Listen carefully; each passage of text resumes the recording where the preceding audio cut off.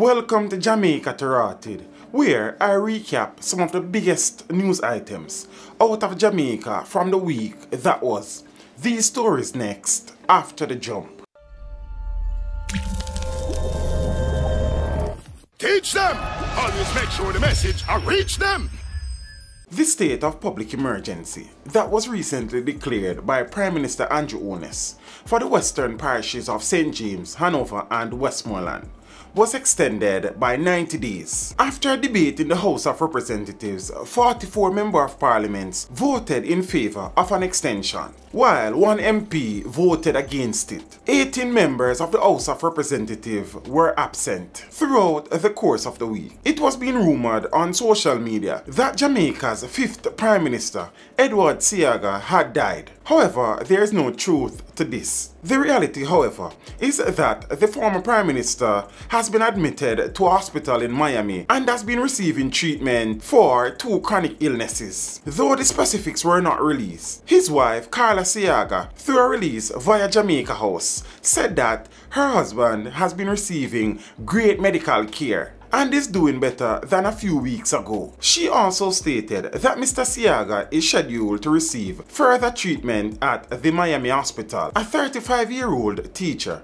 at the Belmont Primary School in Portmore, St. Catherine was shot and killed on Teachers' Day after gunmen invaded his house. The teacher, Clevon Campbell, along with his nephew, was shot when his Westmead home in Bridgeport, Portmore was invaded. He was pronounced dead at hospital while his nephew was admitted for treatment. A police officer assigned to the Mobile Reserve was shot and killed in Rollington Town. He has been identified as Constable Tadmar Allen. 3 shot, 1 fatally, after gunmen carried out a brazen daylight attack along Maxfield Avenue. The incident reportedly occurred along Gordon Lane at about 3:30 p.m, where a group of men were reportedly working on motorcycles. Reports are that armed men pounced upon them and opened fire. The 3 injured persons were rushed to hospital, where 1 person was pronounced dead. 11 students of Edwin Allen High School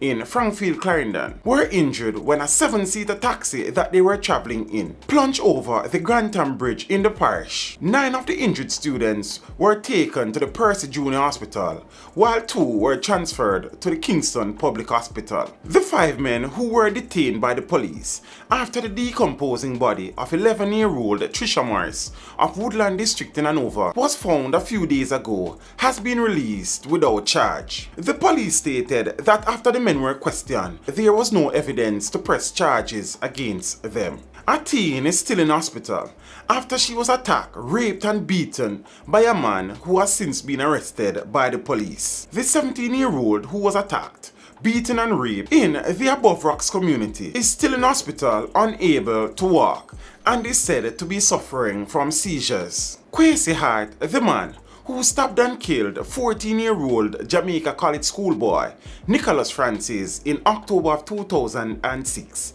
has pleaded guilty. Hart pleaded guilty before the start of his trial in the Home Circuit Court in downtown Kingston recently. He is slated to be sentenced on the 5th of July. There are more questions in relation to the much publicized drama which unfolded in the old capital of Spanish Town recently, where 3 men, including a police officer, was allegedly shot and killed. The post-mortem examination for the 3 men, businessman Sheldon Daly, OC Junior Biggs, Corporal Rohan Williams of the Mobile Reserve, and civilian Kevron Burrell, has left more questions than answers. The autopsy revealed that only one of the 3 died from gunshot wounds, and that was Sheldon Daly. However, the reports suggest that no bullet fragments were found in his body. Meanwhile, the reports also suggested that Kevron Burrell, the civilian who was injured in a crash involving a vehicle he was driving, his examination along with Corporal Rohan Williams said both men died from blunt force trauma, which suggests that they did not die from bullet wounds. Burrell's father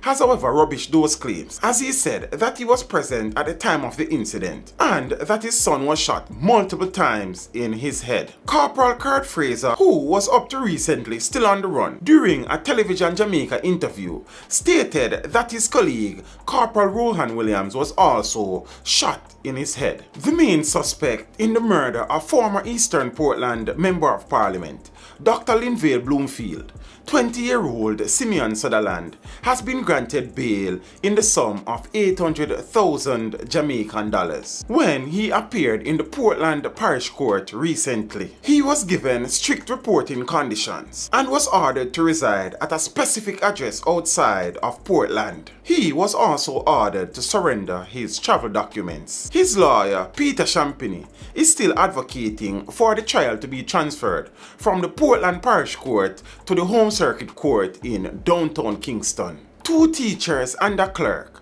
were arrested in relation to a multi-million-dollar salary racket at the Ministry of Education. The 3 who turned themselves into detectives at the fraud squad between May 7th and 9th will appear in court on May 28th after they were charged for simple larceny and conspiracy to defraud. It is being alleged that the 2 teachers were paid in excess of over 23 million Jamaican dollars over a 13-month period, and that the clerk received a percentage of the money. Police allege that the overpayment would have spanned a period of time between June of 2017 and August of 2018. Meanwhile, Commissioner of Police Major General Anthony Anderson, in a press conference recently, confirmed that former Minister of Education Senator Ruel Reid is the subject of a criminal investigation. The commissioner, however, did not provide much detail,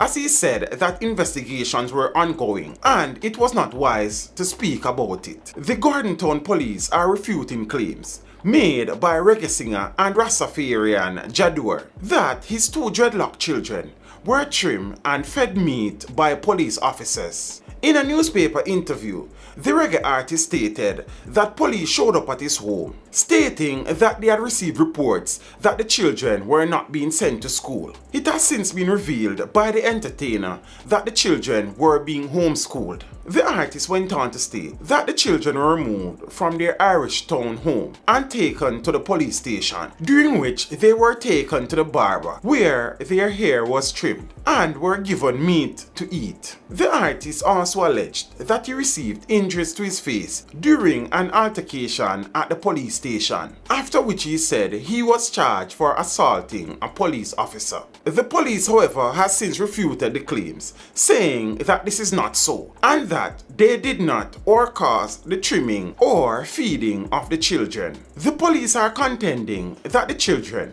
4 and 8-year-old respectively, were taken to the barber and fed by family members. The Commissioner of Police has since ordered an investigation into the accusations. Teach them! Hey, yo, hello! Send the message and make it reach them. It's teach them. Right here, Warlord representing. Thank you for watching. Please leave a comment below. Remember to like and share the video. Don't forget to subscribe for more awesome content. Follow me on social media and check out the suggested videos on screen. This is Teach saying, until next time, walk good, my friends.